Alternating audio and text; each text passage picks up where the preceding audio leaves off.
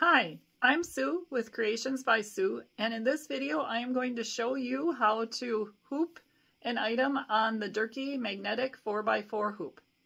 Alright, so let's get started. So here is the hoop I will be using. It is the Durkee magnetic hoop, and this is the 4x4. And here is the towel that I want to put on the hoop. Just one moment. I have it folded in half because this is how I'm going to center it.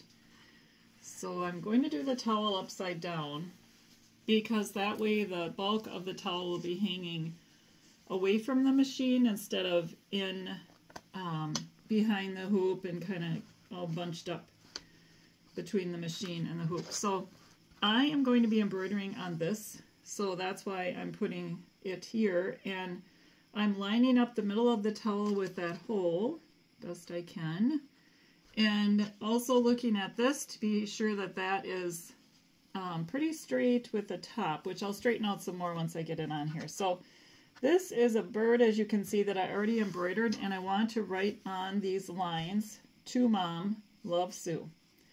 So here we go.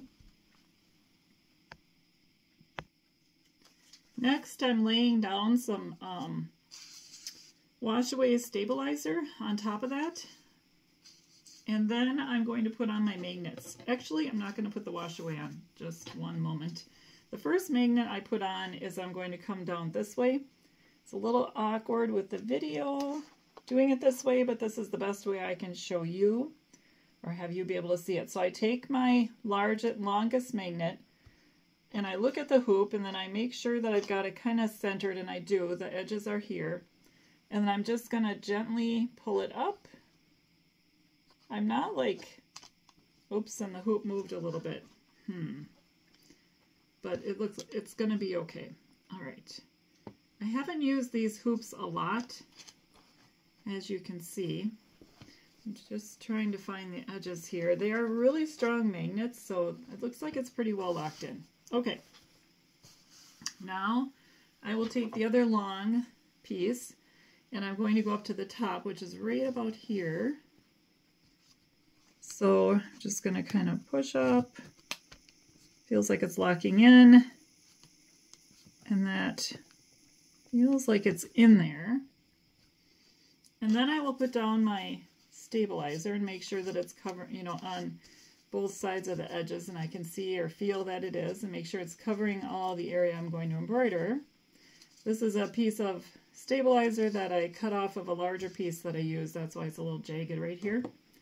And then I take this part of this shorter magnet, whoops, and I don't let it touch the other magnet if I can help it. And then I'm going to pull it this way until it hits the side, and it did. So there's that one. And then the last magnet is the other short one, and really wants to grab onto those side magnets. And then I just do the same thing with that one going that way, and make sure they're up to the edges. And this is all hooped and ready to be stitched. All right, thank you for watching, and if you've enjoyed this video, please give me a thumbs up. And if you'd like to be informed of future videos, be sure to press the subscribe button. Have fun embroidering. And I will be showing you how to embroider this on the Brother Embroidery 10 needle PR 1055X in the next video. Bye!